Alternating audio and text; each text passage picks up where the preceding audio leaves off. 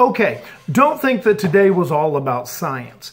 In fact, what I learned was that some of those soft skills, some of those English skills are more important than some of the engineering skills. In fact, I talked to Mark Howell. He was the guy with the hydrogen tractor and the methane tractor, or methane, because he was British.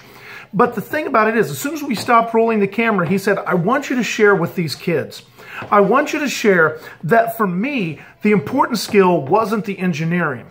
I was part of a group in England where he was from, similar to our FFA or our 4-H, that was actually involved in public speaking. And so he had contests and he was part of competitions for public speaking.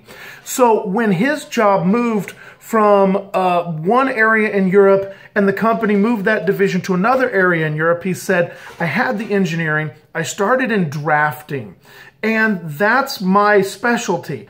But what I'd done is through my training and education, but also in my workplace, I had gotten good at public speaking. So when the area moved, I was able to stay on, and he's now the head of the alternative fuels division because he had the public speaking ability to go out and explain all of these engineering things. So he was a good engineer, but he could also communicate that to the public and communicate in a way that was effective. It wasn't too technical. And as you can see in the video, he and I really had a good conversation, but he wanted me to share that with you, that taking the opportunity to train yourself in skills that you're not necessarily gifted at initially or innately. He's good at engineering and science and fiddling. What he wasn't good at was public speaking, but that's a skill that he could develop and he could gain through a little hard work and a little practice. So that's one of the things that he absolutely wanted me to share with you.